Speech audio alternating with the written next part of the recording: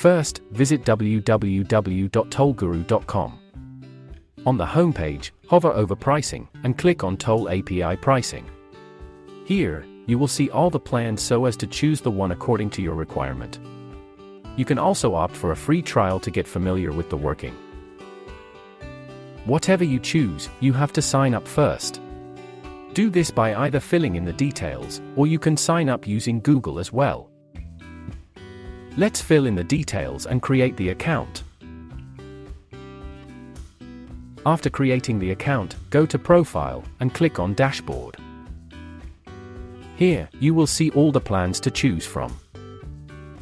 If you are willing to activate the trial subscription, click Start Trial to activate the starter plan for 14 days without adding any credit card. Now your starter plan is active and will expire after 14 days, which you can see below here. And if you want to purchase a plan straight without the trial, click on Select below the plan you want. Enter your credit card details to pay, and you are now subscribed to the plan. Below you will see the expiry details for the plan.